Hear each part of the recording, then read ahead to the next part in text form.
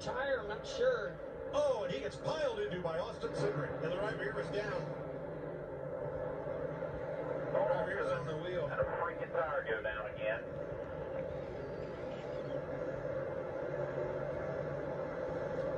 Yeah, you can see that 47 Stenhouse thing just snapped around as he got into turn 3. 47.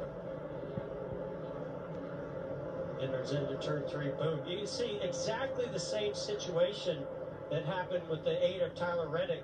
The tire goes down, you can see the wheel digging into the racetrack, creating that streak. Blaney got through. Kyle Larson got turned by Christopher Bell. The 20 is trying to avoid here. Or vice versa.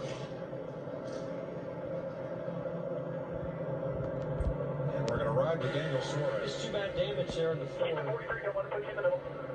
Here, watch him here. Come on to the bottom. You're good.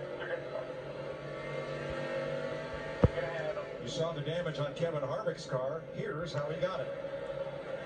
That's 48 again.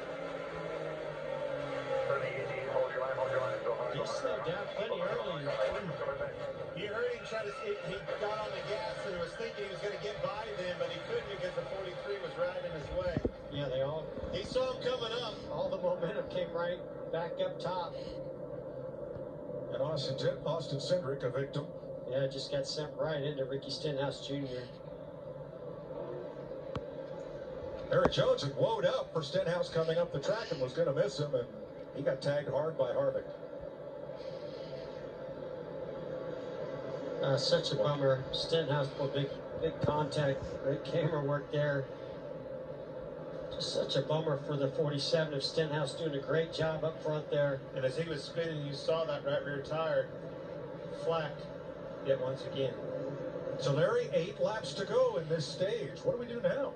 Yeah, I think we're going to see the same thing we saw near the end of stage 1. If you're up there up front trying to get those stage points, maybe trying to get that one playoff point for winning the stage, you're going to stay out. But if you're way on back on the lead lap,